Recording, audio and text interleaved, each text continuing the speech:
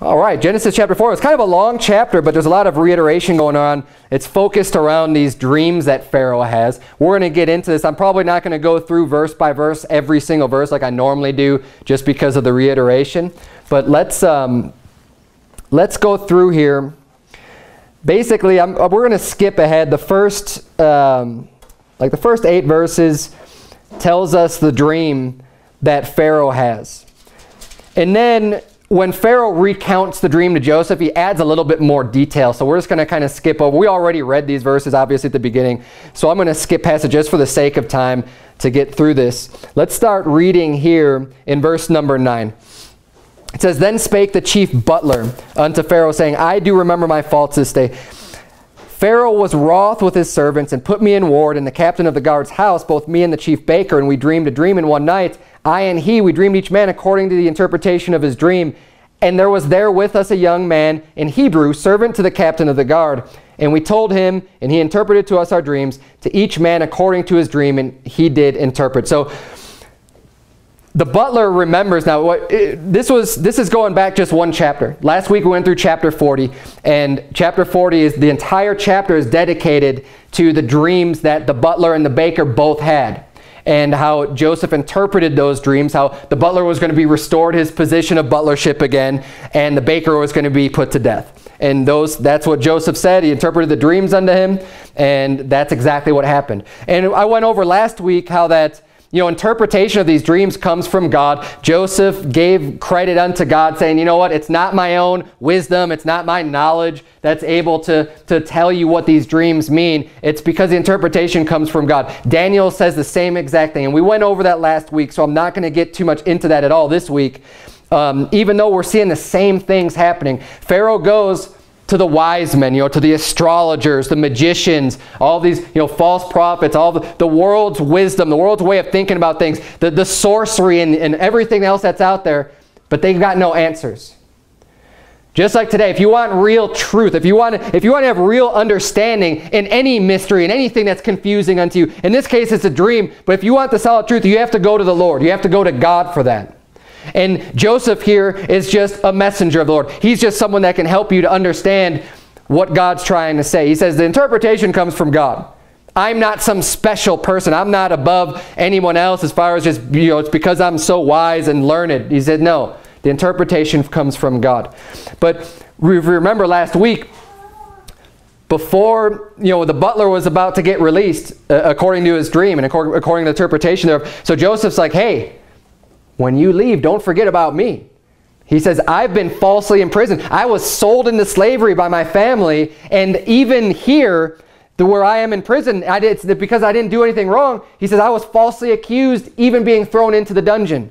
I don't belong here. Remember me when it comes well with you, and you go back unto Pharaoh. Remember me and speak well of me. But of course, the butler forgets. But now, Pharaoh's having all of these dreams. And it's been 2 years, and the first verse says it's been 2 years after the butler was released from prison. 2 years go by. Pharaoh's talking about these dreams now. He's trying to have people come in, and no one's able to interpret it for him. And then the butler's like, oh, man, that's right. Yes, you know what? There is someone that can interpret dreams, and I totally forgot. And that's why he says, I remember my faults this day. I should have said something about this before. But he said, there's this Hebrew. He's locked up in prison. And he tells him the story. We both had these dreams. And he interpreted them to us. And everything came to pass exactly as he said. So it says in verse 13, and it came to pass as he interpreted to us, so it was. Me he restored in mine office, and him he hanged. Verse 14. Then Pharaoh sent and called Joseph. So now Pharaoh wants Joseph here because he really wants to know what these dreams mean. They've been bothering him. And they brought him hastily out of the dungeon.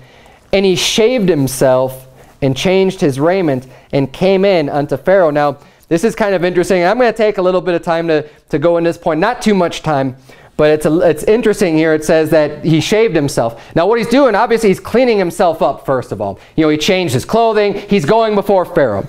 It's an important deal. But one of the things that's different with the Egyptians, because he's in Egypt, they have different customs than the Hebrews do. The Hebrews, all throughout the Bible, you'll find men with beards. That was very much a part of their culture. And here he shaves himself to go before Pharaoh. The Egyptians didn't have that same the aspect of their culture where the men all had beards. He shaved himself. Now, people ask me, because if you notice, I've grown my beard out quite a bit, and people ask me questions, oh, why do you have the beard so long and everything else? Now, I'm going to start off right off the bat, just being very, very clear here. I don't think it's a sin for men not to have beards. I don't think that because God has never once commanded anyone ever as a man that you have to have a beard. Okay, so I just want to make sure that I'm very clear on where I'm coming from with this statement and what I believe. But there is something about having, and you could say this is just for the Hebrews, and that's fine. But what we find in Scripture, in 2 Samuel chapter 10, there's a story here where David was he was trying to do well to another ruler's son. He found out that there was, I forget what it was, someone was sick, and he sends his messengers, so basically to comfort them and say, okay,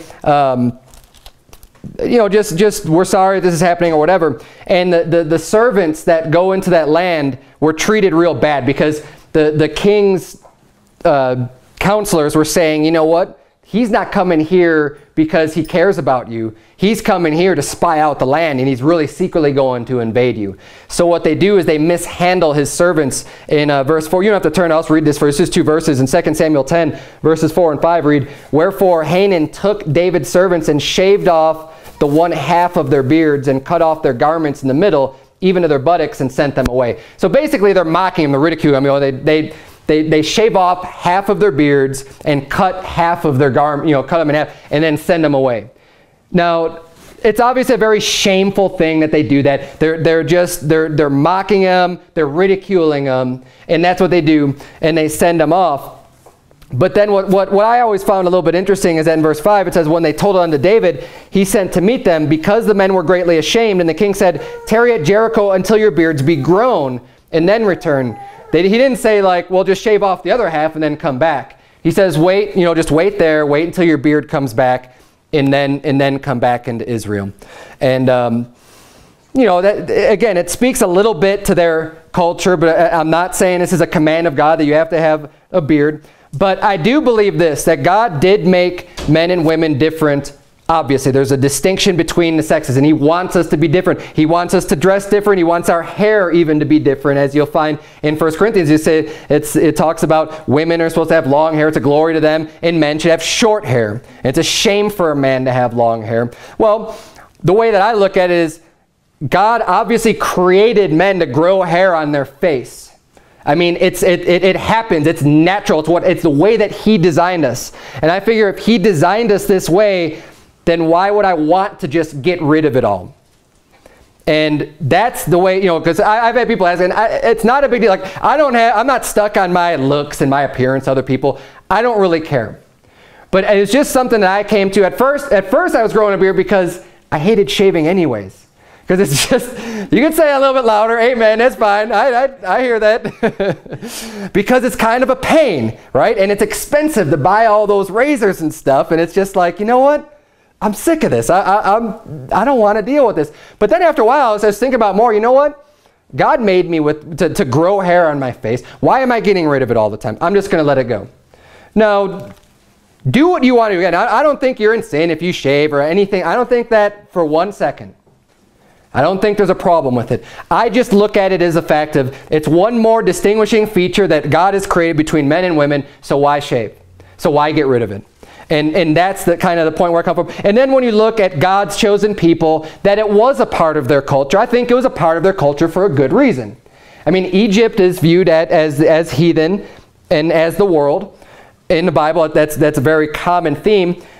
And Israel is looked on as God's chosen people and people who should be doing the right thing. There's multiple references to this. There's one reference, I didn't put it down here, but Aaron, it talks about his beard and the oil going and reaching all the way down to his toes. And it sounds like it's his beard goes down to his toes, but I don't think that's necessarily the case. So I didn't include it. I don't want to be preaching something that's just inaccurate. But also in Jeremiah 48, we see when people's beards are being clipped or trimmed or shaven, it's something that's done in like sorrow and grieving. And in Jeremiah 48, verse 36, the Bible reads, "Therefore mine heart shall sound for Moab like pipes, and mine heart shall sound like pipes for the men of Kirheres, because the riches that he hath gotten are perished. So he's talking about the city Kirheres, and the riches are perished. You know, they've gone into poverty. And then it says in verse 37, for every head shall be bald, and every beard clipped. Upon all the hands shall be cuttings, and upon the loins sackcloth. So he's describing all these things. Baldness of the head, beard being clipped, cuttings in the hands, and wearing sackcloth are all things that are done when people are grieving, when they're real upset and real sorrowful. It's something that's done in that type of a time. We saw the men, David's men were ashamed when they had half their beards shaved off, and these things. So there's a few things, you know, those are the reasons. I just kind of wanted to answer that, when people look at me like, you know, why is your beard growing so long? But I will say this, my beard has turned into an evangelical tool. I was out soul winning a few weeks ago, and I was on one side of the street, and there's another group on the other side of the street, and I saw a guy who was standing in his driveway, but I didn't approach him because the other guys were coming up real close anyway, so I was like, oh, I'll let them talk to him. And as I was walking, he stopped me, he says, hey man, how did you get your beard to grow so long?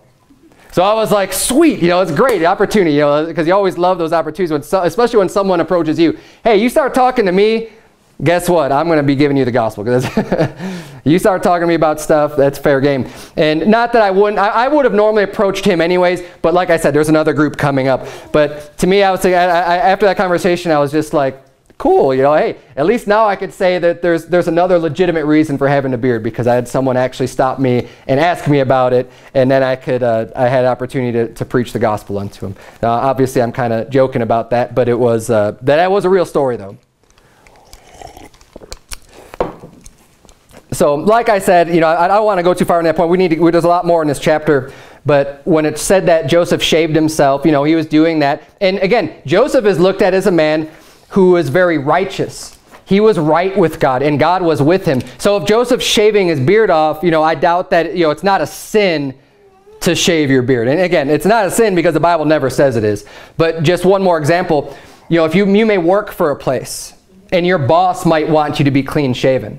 So like if you're a Christian man, just be like, well, I can't do that. No, you know, I don't think there's any problem with that. If it's going to please your boss, then fine, whatever. Like if there was something that my boss really wanted me to do and I wanted to keep that job, I would just be like, fine, whatever, I'll shave.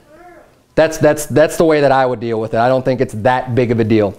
And we see here Joseph doing the same thing. We saw, you know, and you can't just say, well, it's because he was a slave or something. Well, look at Daniel. When Daniel was given, you know, wine and the meat to eat that was offered unto idols, he refused them.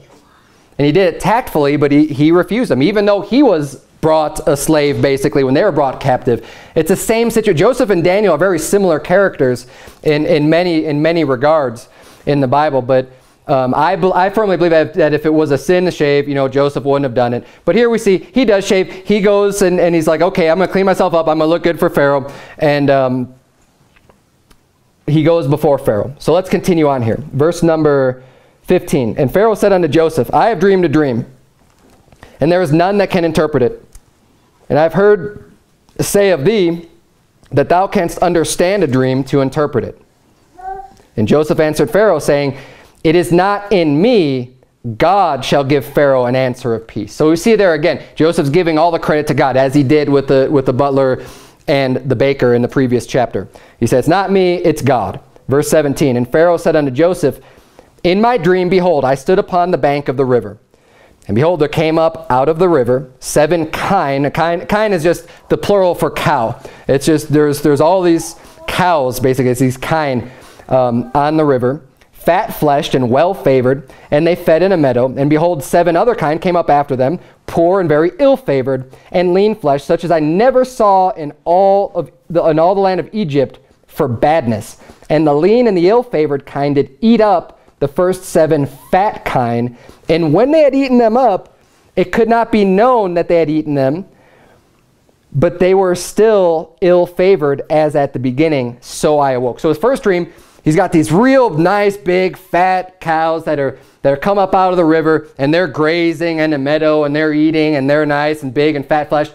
And then he says after that, another 7 cows come up out of the river, but they're real skinny and decrepit looking and just emaciated, and they come and they eat the other fat cows. But you would think after eating these other fat cows that they would be big and full now, and he says no, they're still just as emaciated, they're still extremely bad. He's like, I've never seen cows look this bad before, ever in all the land of Egypt, look that decrepit and that sick and that ill. This is the dream that he had. And then he has a second dream where it's the stalks. It's a corn, right? So he's got one stalk comes up and these 7 nice, big, juicy, fat ears of corn grow on it. And then another one comes up after it, and it's the same thing. It's these withered, shriveled, it's the east wind blasted on it, and this corn that's just not juicy at all, real dry, come up after it, and it's the same thing. They consume the good ears. And he's basically, these are the dreams that he has. And he says here in verse number 24, and the thin ears devoured the 7 good ears. And I told this unto the magicians, but there was none that could declare it to me. And Joseph said unto Pharaoh, the dream of Pharaoh is one. God hath showed Pharaoh what he is about to do. So now Joseph explains that they're 2 separate dreams, but they're both about the same exact thing. He says that the 2 dreams that you're having are both regarding the same event, and that God is showing you what's going to happen. God's actually giving you, a peek into the future. God's telling you what is going to pass here very shortly. And Joseph expounds the dream unto him. And he explains in verse 26, the 7 good kine are 7 years. And the 7 good ears are 7 years. The dream is 1. So he's saying, the good ones that came up, that's 7 years. And it's going to be 7 years of plenty. It's going to be 7 years of good times where things are real bountiful. Things are going great. You're reaping good yields on your harvest. Everything's going good for 7 years. But then after that, the famine is going to come in 7 years. And basically the famine's going to be so bad that for as good as it was for those 7 years, it's going to mean nothing when the famine hits. And you think now, you could think of years, maybe you've done well at your job and you've been blessed and you have extra stuff coming in and you have extra goods. And then things might not go as well for a while. But you're still okay because you've been doing so well prior to that, right? That you could kind of ride it out a little bit longer just because things have been going so well. He says this famine is going to be so bad that it's going to be like you didn't even have those good years. It's going to be so bad that it'll be like nothing. And that's exactly what happens. But let's keep going here. He explains, let's jump down a little bit.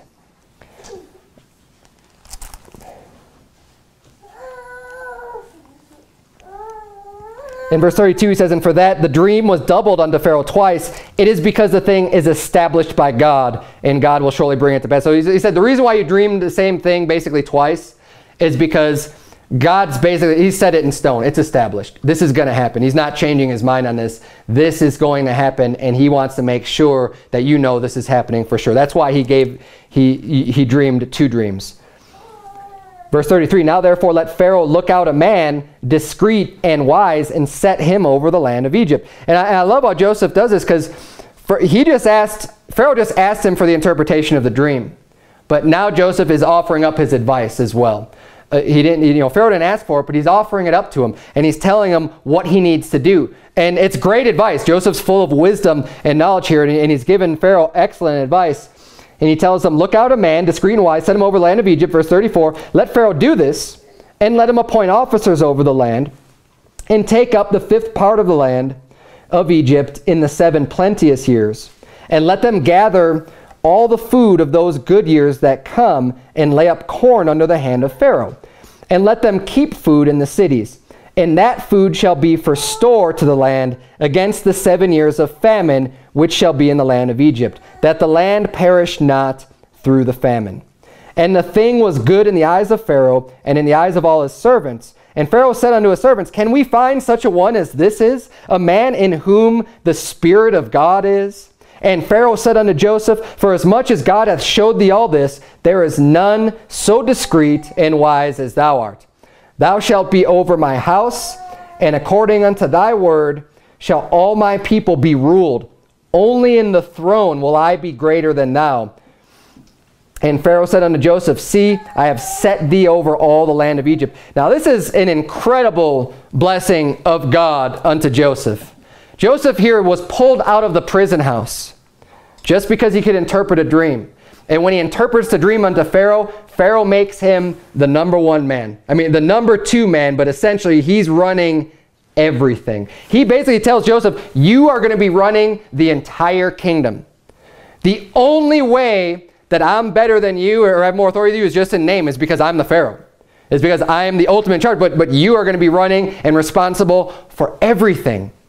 He says, I want you. You are so wise. And he knows he's already gone to his wisest men to try to get the interpretation of the dream. And when he hears it from Joseph, he's like, you know what? This is truth. This is right. This is going to happen. Joseph knows what he's talking about.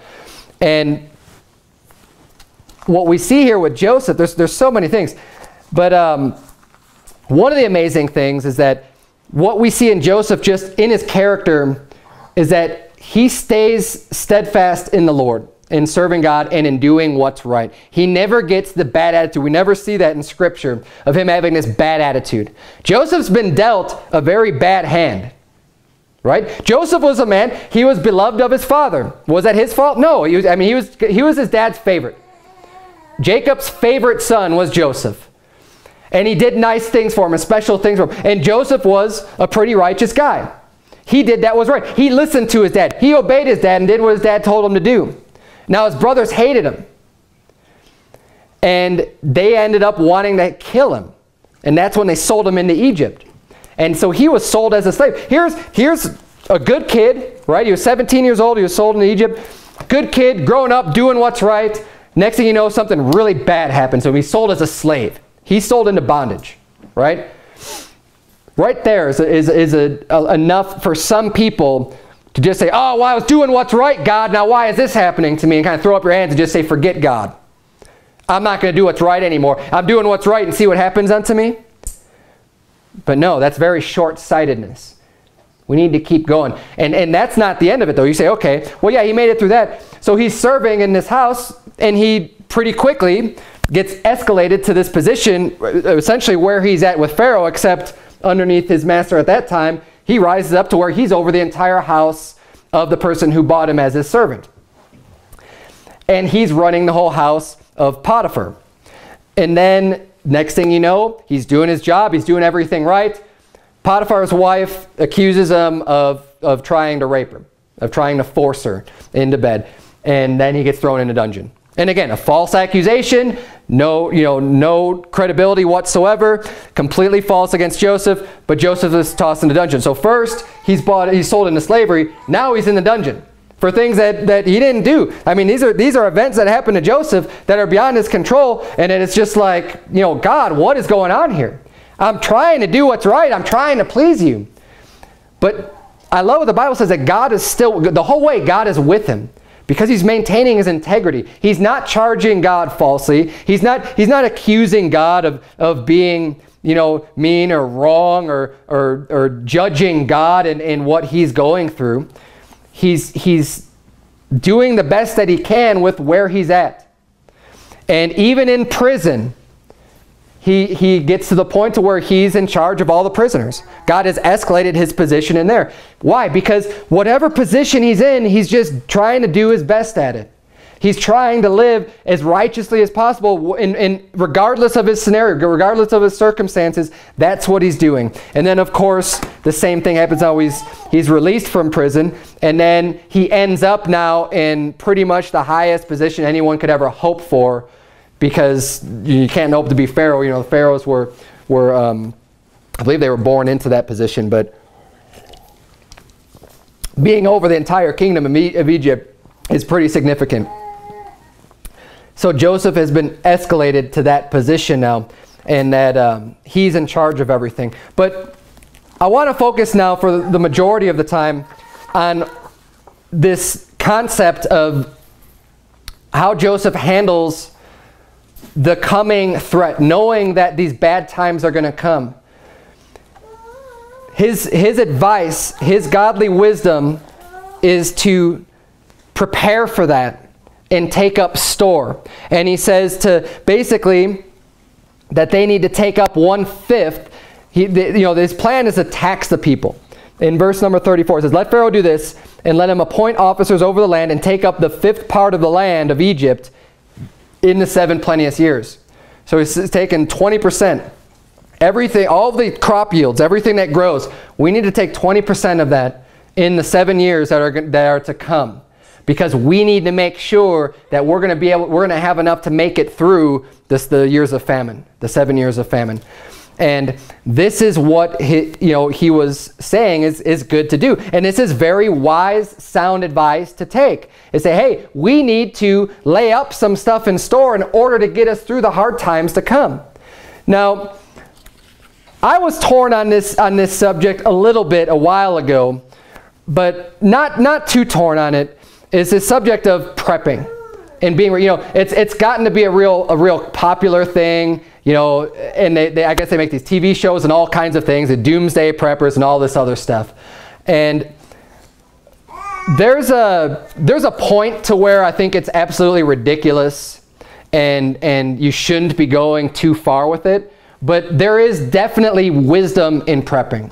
Now, I don't think that Christians should be just planning, having all these other locations set up and running to the hills and setting up your fortress and your compound and all this other stuff. I don't think we need to do that. I think we need to be ready to stay strong and to preach the gospel and to do everything that we can for God up until the point where it says, when and it'll be known in Matthew 24. It says that then shall they, it's time to run into the mountains. And at that point, you're not even going back into your house to get anything. He's like, it's just time to go.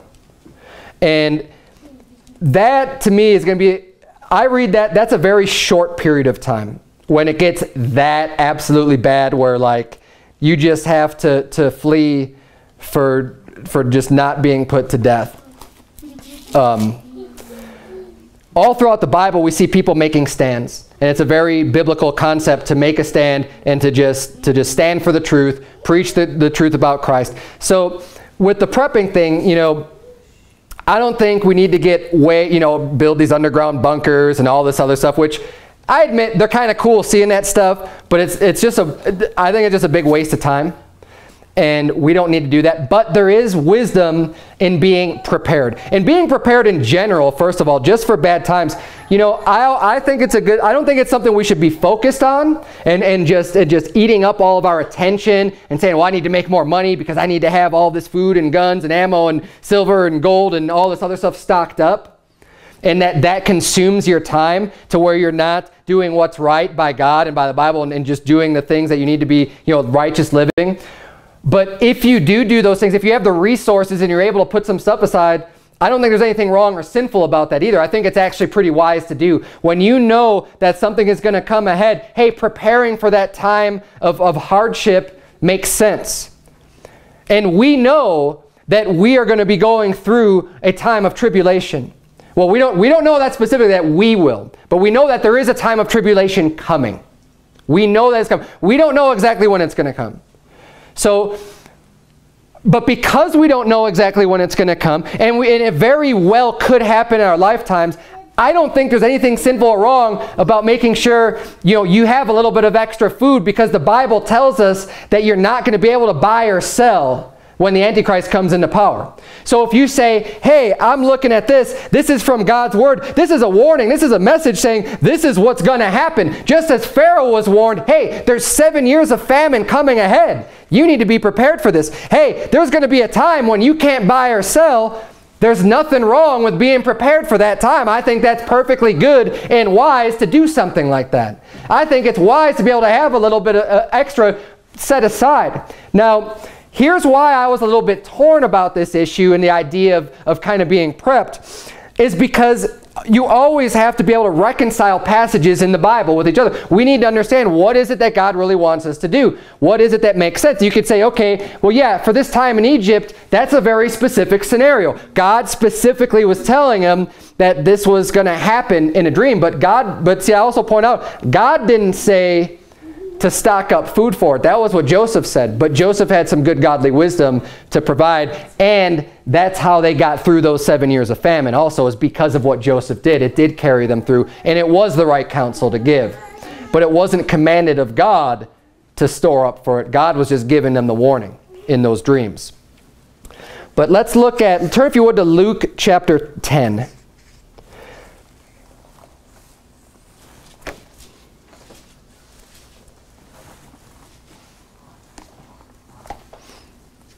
Luke chapter 10. I'm going to spend the majority of the sermon tonight just going into this concept of being prepared and prepping, especially for like the end times, right? The worst case scenario here, that maybe the end times are coming real soon and we're going to have to go through that and being prepared for that.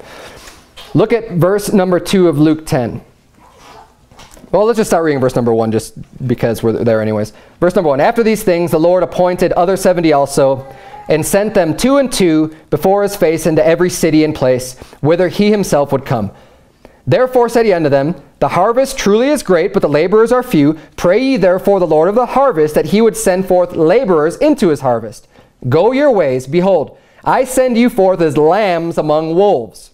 Carry neither purse, nor scrip, nor shoes, and salute no man by the way. And into whatsoever house ye enter, first say, peace be to this house. So this is when Jesus Christ, a little bit earlier on, Jesus Christ is sending out his disciples and sending them out to preach the gospel. And he's saying, you know what, the harvest is great, you know, laborers are few. Pray God that we can have more people doing this. But when he sends them out, he says, go your way. I send you forth as lambs among wolves. I'm sending you forth. You know, there's a lot of danger out there. There's wolves out there waiting to attack, and you're like lambs. And you're going out to do my work. There's a lot of people that are going to be waiting to pounce on you and attack you. But when Jesus was with them and he's sending them out, he says, carry neither purse, nor scrip, nor shoes. And salute no man. He's saying, don't, you know, basically, you don't have to take anything with you because I'm with you and I'm telling you to do this. This was early on in his ministry. Now flip over to Luke 22. When Jesus was with them, he says, you don't need to bring money. You don't need to bring shoes. You know, you will be completely taken care of. You are as lambs going amongst wolves, but I'm with you the whole way. Luke chapter 22, look at verse 35. Luke 22:35 says, and he said unto them, when I sent you without purse and scrip and shoes, lacked ye anything? And they said nothing. So now he's bringing up what we just read. That's the reference we just read. When I sent you out and you didn't have any of that stuff, did you lack anything? Was there anything that you needed that you didn't have? And they're like, no, we were absolutely fine. They listened as he commanded and they were just fine. Verse number 36, but look at what he says here. Then said he unto him, but now he that hath a purse, let him take it, and likewise his scrip. And he that hath no sword, let him sell his garment and buy one. So now Jesus is saying something different. Right? First he says, don't worry about any of that stuff. Just go out and do what I told you to do. You're going to be taken care of. He's saying now though, you're going to need to take money with you. Hey, you're even going to need to take a sword. Now does that mean that God's just completely not with you and God's not able to protect you? No, but he's given him this information because it's different now that he's gone. And he's saying, you need to just be prepared. You need to have, you know, you should have some money with you. You should have shoes. You should have a sword. And to the sword to the point of, hey, sell your garment. Make sure you got a sword. Make sure you got a way to protect yourself and defend yourself. This is a biblical teaching. This is what Jesus said after he was about to leave. He says, verse 37, for I say unto you, that this that is written must yet be accomplished in me. And he was reckoned among the transgressors. For the things concerning me have an end. And they said, Lord, behold, here are 2 swords. And he said unto them, it is enough. So obviously, we could see from that last verse there, verse 38, when they said, we've got 2 swords, he's like, yeah, that's fine, that's enough. You don't need to go overboard with your prepping. Now look, I love guns, I love shooting them, and to me it's like a hobby, so like I like to collect a lot. It's not because I'm thinking, oh, I need to have, you know, this whole arsenal to fight off the government at my door. You know, that's not going to happen. First of all, you know, this idea of like you being able to shoot your way out of the government, it's always going to fail. Because they have a never-ending supply of resources to continue coming and continue coming. It's not going to work. So you need to be smart about it too. Think ahead about it. If that's what your plan is, that you say, well, I've got all these guns and ammo and food, and I'm going to say, hold up in my house, and you know, no. The result's going to be exactly the same. That's not a very wise tactical decision, because you can look at events where this has already happened. You can look at Waco, Texas, and see what happened there in the building that got demolished and set on fire with kids and women and men, you know, everyone in there burned alive at the hands of the government. Now they had guns there. They could defend themselves for a little bit, but the same thing with Ruby Ridge. right? They had guns, they had a stronghold or whatever, but when you're fighting against the government, you're not going to win. You can't just defend your house and take this position and think that the tanks and all the arsenal and everything that the government has, you're just going to be able to somehow, be able to defeat them. It's not going to happen. Which is why you don't need to store up all, stockpile all this weapons and everything else. But it's still wise to have, like you said, get a sword, get a way to defend yourself. But you don't need to stockpile everything and just have this huge arsenal. And that's why. And I think we can see that balance. And we ought to keep that balance too as Christians. When you're thinking about how should I be preparing for end times, well, try to keep a good balance. Should we? It's going to be perilous times. In the end times, it's perilous times. It's going to be more violence. The Bible says, as the days of Noe were, and the days of Lot, so shall it be at the end of the world. In the days of Noah and in the days of Lot, we see great violence. Right before the flood, it was said, that's why God destroyed the whole world, is because people were being violent to each other and killing each other and doing all kinds of bad things. And in the same thing with Lot, you had the Sodomites surrounding the house and trying to force themselves on the people, and that was very perilous times as well. So we need to be able to defend ourselves in these perilous times, but again, we don't have to go overboard with it. Turn, if you would, to Matthew chapter 6, because here's going to be another thing that we have to reconcile and make sure that we have the right outlook when we're considering how much should we be preparing and being ready for end times, and what is it really that God cares about, and what should we be doing that would be considered biblical.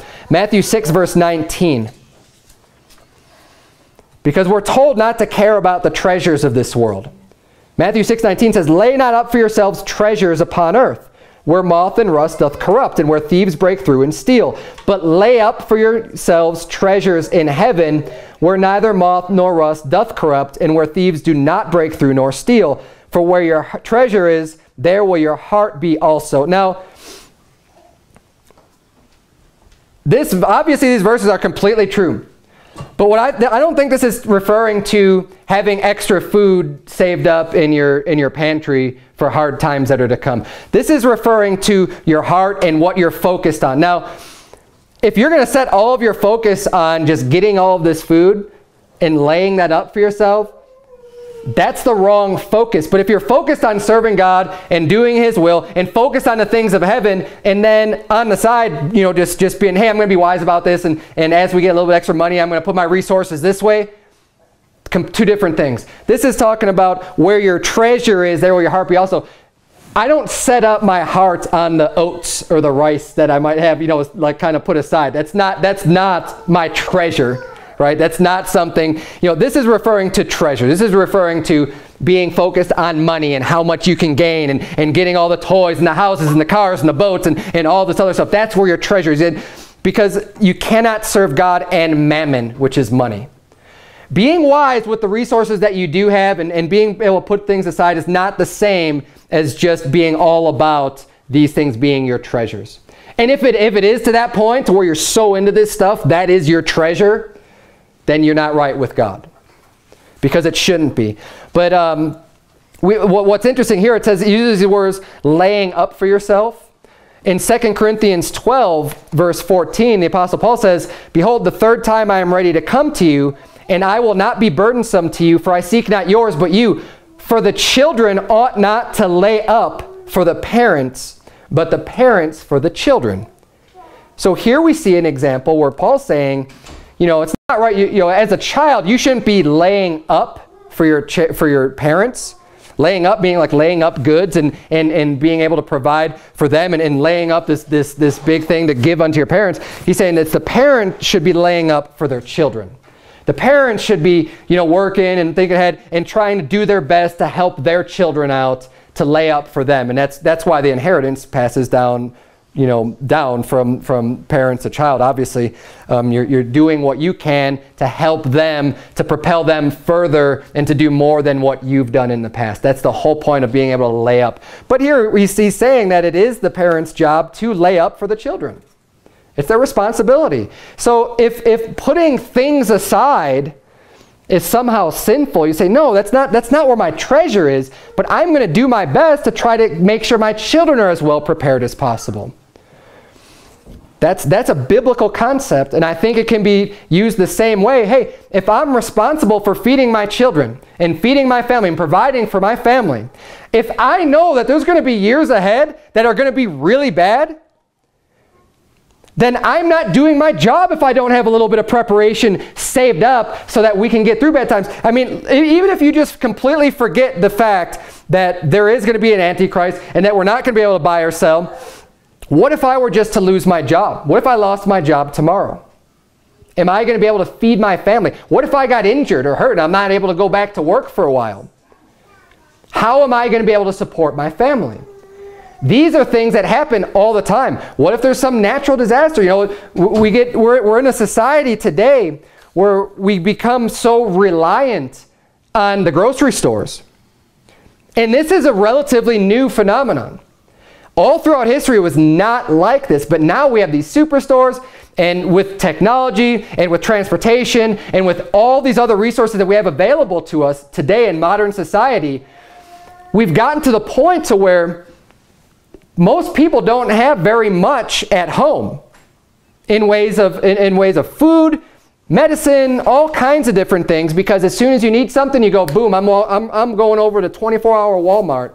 I'm hungry. I want a midnight snack. I'll just go out to Taco Bell. I'll go whatever. I'll just get this food. It's already made and stuff, and then I'm taken care of. This is not the way things have been throughout almost all of history. People have always had to be prepared for times to come. People have always had to be able to lay up some kind of store and some kind of stock to say, well, we don't know what the future is going to bring. Maybe bad times are going to come. Let's be prepared for that. But we've gotten so used to this concept, and now even with the government. Oh, well, if I lose my job, I'll just go on welfare. I'll just get paid anyways. It's not a big deal. I have nothing to worry about. Nothing to be concerned about. Nothing to be wise about and think about the future. That's foolishness. I'll tell you what, that's foolishness. And it's easy to get sucked into that type of thinking. And to a degree, look, we do it too.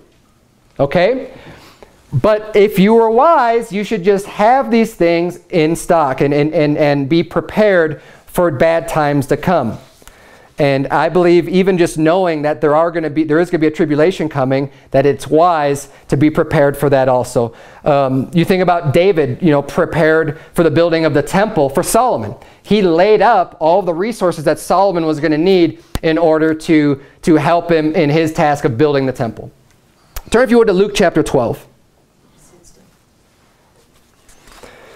As I was preparing for the sermon and trying to think about different examples in the Bible, and even years ago when I was trying to consider what I should be doing as a Christian, if it's right, does it mean I have a lack of faith if I'm going and stocking up food or something? You know, does that mean that I don't trust that God's going to be able to take care of me? These are questions that went on in my mind years ago when I was trying to consider, is it the right thing to do?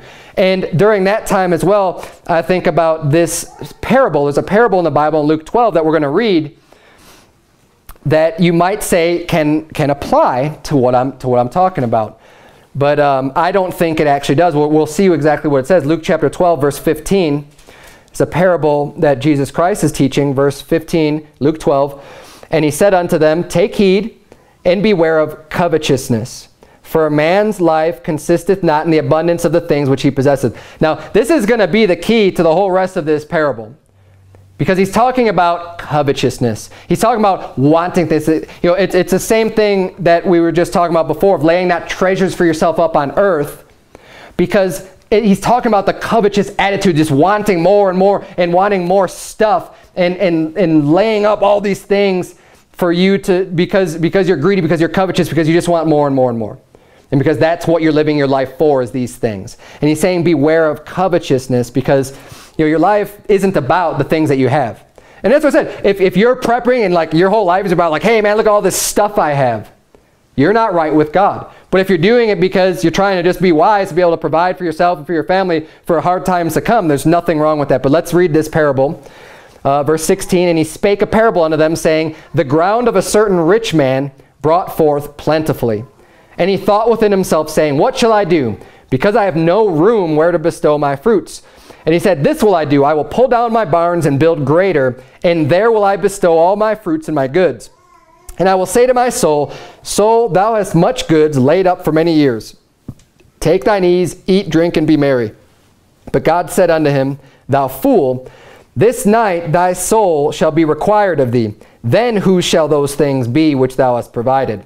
So is he that layeth up treasure for himself, and is not rich toward God. And I want to point out that last phrase there, and is not rich toward God. He's saying, look, if you're laying up treasure for yourself and you're not rich towards God, you're a fool.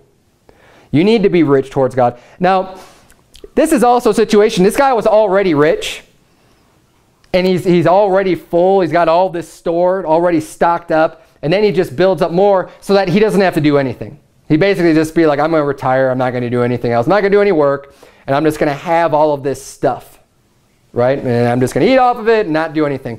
Well, I'm not advocating that either when you're getting prepared for times to come. I'm still talking about working, and obviously the focus is still being rich toward God. That is the primary thing. So if you're worried about, these times to come, the first and foremost thing that you need to get down is your walk with God and being righteous, getting sin out of your life, doing soul winning, coming to church, doing all these things are way, they're going to be way more important for you than any amount of food that you can get stocked up for yourself. So put the priority in the right place, because that is way more important for you. Because I'll tell you this, God is able to see you through any times, no matter what. That is a truth. No matter what times are to come, God is capable of keeping you and making you survive, as he did with Elijah. When Elijah prayed that it wouldn't rain for 3 years, it didn't rain. But what happened? God took care of him. God brought him to a brook, and he was by this brook for a while until the waters dried up.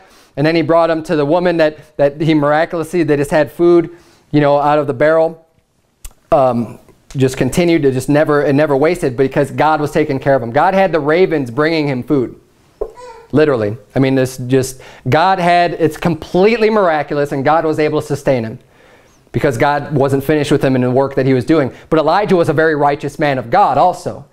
He was somebody that had favor with God because he was doing God's will, and he was a preacher of the word, and he was doing what is right. That's why I'm saying, hey, focus on being righteous and doing good. Way more important than just laying up this food for you. But laying up the food is a wise thing to do also. Okay, but we just want to make sure we have our priorities right and our focus in the right place. Verse 22 of Luke 12 says, and he said unto his disciples, therefore I say unto you, take no thought for your life, what ye shall eat, neither for the body what ye shall put on. The life is more than meat, and the body is more than raiment. And see, this is the part where you have to reconcile. He's saying, he was trying to teach this concept, saying, look, you don't have to worry about what you have to worry about these things, because God's going to take care of you. And this is absolutely true. We need to not be so concerned about it, but it's still a wise thing to be ready for the future. It's the same concept. That's why Jesus said, hey, make sure you got a sword. You take your purse. Take these things with you. You could say, yeah, but God, I don't have to worry about anything because God's with me. Yeah, but it's still a good thing to take these things with you. God is capable of doing all these things, but it's still a wise thing to take it with you. Now, and what he's saying here also is that shouldn't be your, like I said, it's not your main priority and focus is, oh man, what are we going to do tomorrow? Oh man, God will take care of us. You can rest faithfully in him, while at the same time doing what you can to do what's right. I'm fully confident that God will take care of my financial needs no matter what, but it doesn't mean that I stop going to work as a result, right? It doesn't mean I just sit on the couch then every day and don't have to do anything to provide for my family. God will take care of me. I know that. There's no doubt about that. God will provide the clothing that we need and the food to put on the table, but I'm still going to work. You see what I mean? That's the attitude. Now jump down to verse 32.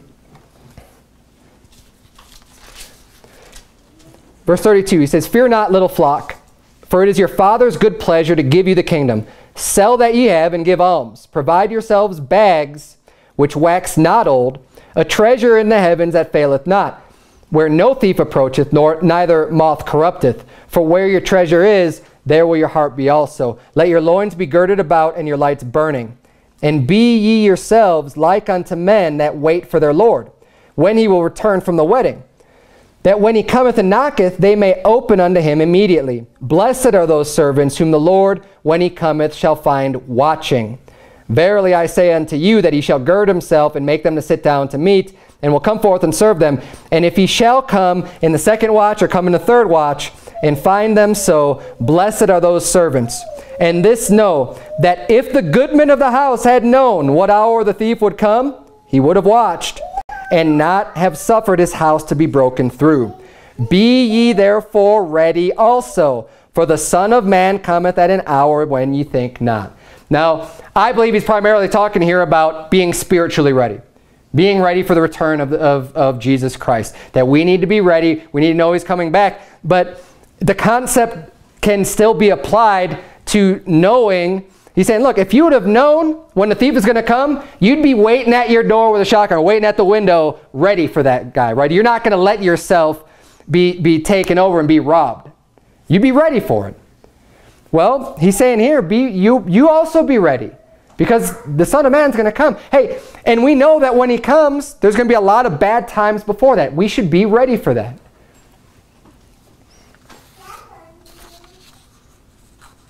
I think of, I'm going to turn if you go to Hebrews 11. I need to find the verse for this.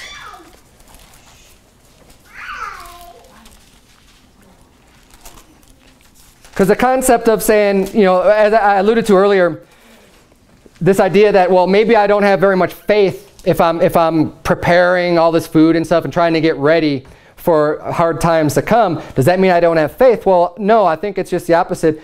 We see Noah was the ultimate doomsday prepper, right? But of course with Noah, he was following God's specific commands to build the ark. And in Hebrews 11, verse number 7, the Bible reads, by faith, Noah, being warned of God of things not seen as yet, moved with fear, prepared an ark to the saving of his house, by the which he condemned the world, and became heir of the righteousness which is by faith. So this is saying that actually the reason why Noah built the ark is because of his faith. And I think that if you get some food prepared and just be ready, like I'm doing, like, you know, obviously you have whatever resources you have. You know, my resources are very, very limited, so it's not like we have very much anyways. But whatever you do or decide to do, to me, it's because, like, for me, it's because of my faith. It's because I know there is a tribulation period to come. I know that. It's not seen, just as with Noah, it wasn't seen. They hadn't even seen rain before. You know, God opened up the earth, and there had been floods and rain down out of heaven for 40 days and 40 nights when he brought the flood on the earth. And Noah needs to build a boat. Why? Because he believed that it was going to happen. He believed God's word. He believed it to be true. And the wise thing for Noah to do is to listen to God to be able to get through those hard times, to get through that coming judgment that was coming in his days. He prepared that ark because he had faith. Even if other people make fun of him. Hey, people might make fun of you and say, oh yeah, nothing's going to happen. You know, as it was in the days of our fathers, so shall it be. You know, in the days to come, that nothing's, the world's just going to keep on going the way it is. You know, Jesus hasn't come back. It's been over 2,000 years now. What do you know, you're crazy, whatever. No, by faith, I know that these things are coming. I know that it's going to happen, and I'm going to be ready for that. First and foremost, I am going to be ready spiritually. I am going to be ready so that nobody can shake my faith, that I don't care what lying signs and wonders are out there. I am going to stand firm. No one's going to push me down. I'm going to stand firm for the cause of Christ. But secondarily, I'm going to make sure also that I'm ready, because I know that there's going to be bad times to come. And I want to be able to keep my family and my church and everybody else, anybody that I could possibly help out during those times who maybe didn't get as well prepared, to help them out also. And I think that's a good thing to do. Let's go back to Genesis 41. I'm going to wrap up this chapter here. I think we're kind of running out of time. Genesis 41. So I don't think it's a sin to be preparing for bad times, as far as, you know, having a weapon, a way to defend yourself, and having some food. and maybe a way to barter with people. We see that these events are going to happen. Now, should that be your primary focus on life? Absolutely not. Your primary focus should be on serving God and being rich towards God.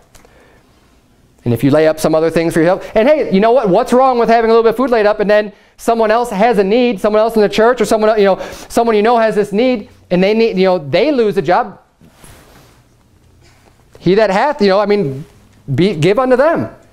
You've got this extra stuff. It's not going to impact your flight. Hey, use it now. Great. Amen. And there's nothing wrong with being able to do that too, and it puts you in a position to be able to help other people out also.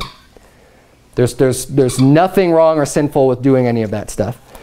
Genesis 41. Let's wrap things up here. So Pharaoh gives his ring unto Joseph. He gives all the power into his hand. And I like verse 44. And Pharaoh said unto Joseph, I am Pharaoh, and without thee shall no man lift up his hand or foot in all the land of Egypt. He's like, no one's going to do anything unless they go to you first. He's like you are the be-all, end-all for everything.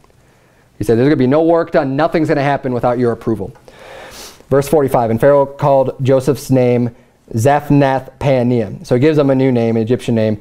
And he gave him to wife Asenath, the daughter of Potiphar. Now this isn't Potiphar, who was the captain of the guard. Potiphar, it's a very similar name, but he was a priest, I guess, and that's who was given Joseph as a wife. And Joseph went out over all the land of Egypt. Verse 46, interesting, we've been looking at, and I don't want to get too much in depth in this now because we're running out of time, but we see a lot of parallels or foreshadowing of Jesus Christ within the life of Joseph. And we've seen that in the other chapters. We're going to see a little bit more in the chapters to come. But verse 46 says, and Joseph was 30 years old when he stood before Pharaoh, king of Egypt. This is the same exact age that Jesus Christ was when he began his ministry. Right? So Joseph is elevated to this position, and now he's really come into authority and a place of power and a place to do good works and do good things at the age of 30 years old. And he's really starting, if you will, his ministry and his work, right, in Egypt. It's the same age that Jesus Christ came and he started his ministry. Just a little bit of more of the foreshadowing of Jesus Christ there through Joseph. And Joseph went out from the presence of Pharaoh and went throughout all the land of Egypt. And in the 7 plenteous years the earth brought forth by handfuls. And he gathered up all the food of the 7 years which were in the land of Egypt, and laid up the food in the cities, the food of the field, which was round about every city, laid he up in the same. And Joseph gathered corn as the sand of the sea very much, until he left numbering, for it was without number. He had accumulated so much food, he couldn't even keep track of it anymore. They were bringing in so much. In these plenteous years, he's saying it's without number. They couldn't even keep tally of how much food they had, which was great. That shows how prepared they were, because the 7 years is going to be extreme famine. And we see there's going to be people coming from all other lands also in order to get food. It didn't just affect Egypt. It affected people all around the area that were coming to get food. So they had food in abundance and then some, not just for their own people, but also to help out the other people from other countries round about. And then it says, verse 50, and unto Joseph were born 2 sons before the years of famine came, which Asenath, the daughter of Potiphar, a priest of On, bare unto him. And Joseph called the name of the firstborn Manasseh, for God, said he, hath made me forget all my toil and all my father's house. So Joseph finally gets to a place where with his firstborn son, he's very thankful and he's glad. And the name of his firstborn son reflects that, where it says that he was able to forget. Like now he's gotten to a point, all the hardship and the bad things he's had to deal with in his life, he doesn't think about those things anymore. And even his father's house. He says, I don't think about that stuff. It bothered him for a long time, obviously, as it should. It makes sense. It's going to bother you. Your own brethren turn against you, and they sell you into slavery, and you have all these bad things happen. God can turn things around. And we need to remember, no matter where you are in your life right now, of course, it's always the worst when you're going through it right now. Right in the now. You're in this real bad place. God can bring you through. Stay with it. Don't let that get you down and out and quit. Stay with doing what's right. Stay with God. He'll see you through, and he could bring you to the place where you don't even think about that anymore. It's real difficult in the moment. I know that. But we need to be able to look at these stories to gain some extra, look at the story of Job and some other people have gone through some extreme hardships to see that there is an end. And there is an end that can be very good for you and very blessed by you, but you have to make through the difficult times. And then verse 52, in the name of the second, called he Ephraim, for God hath caused me to be fruitful in the land of my affliction. And it's interesting too that the name he gives his second-born Ephraim it has the meaning of God's caused Joseph to be fruitful in the land of his affliction. And of course, Ephraim is the one that was blessed above Manasseh. And Ephraim's the tribe that grew to be extremely fruitful. And they were the largest tribe. They grew to be very big. And that was, part of his name. I thought that's kind of interesting also. Verse 53, we'll finish up here. And the 7 years of plenteousness that was in the land of Egypt were ended. And the 7 years of dearth began to come, according as Joseph had said. And the dearth was in all lands, but in all the land of Egypt there was bread. And when all the land of Egypt was famished, the people cried to Pharaoh for bread. And Pharaoh said unto all the Egyptians, go unto Joseph, what he saith to you, do. So, Pharaoh still he's diverting everything to Joseph, saying, okay, Joseph's the man, he's in charge, let him, just go to him. And whatever he says to do, that's what we're going to do. And the famine was over all the face of the earth, and Joseph opened all the storehouses and sold unto the Egyptians. And the famine waxed sore in the land of Egypt.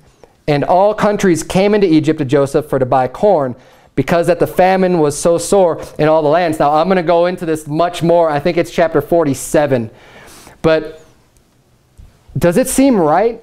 Now, and this is why I think Joseph is doing something that's wrong.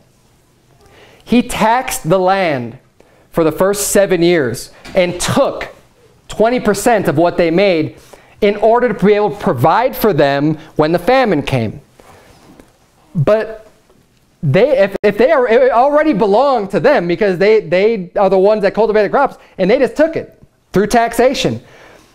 Now he's selling it unto them. That's not right. It belonged to them before. He was just holding it up and storing it in place to keep it for the time when they're going to need it.